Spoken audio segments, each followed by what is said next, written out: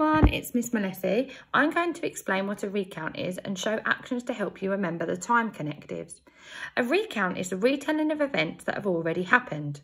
This week you will be writing a recount of the places Katie visited in London. When you write a recount, you need to use the following time connectives. First, next, then, after that, and finally. Now I'm going to show you some actions to remember those time connectives. First, can you have a try? Next, your turn.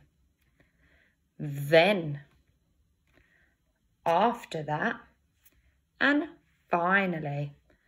I wonder if you can practice all of those actions for the time connectives. I'm going to use a time connective to model a sentence you could write for your recount. First, Katie went to St Paul's Cathedral.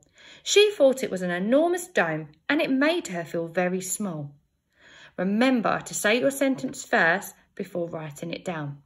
Thank you for listening. Bye.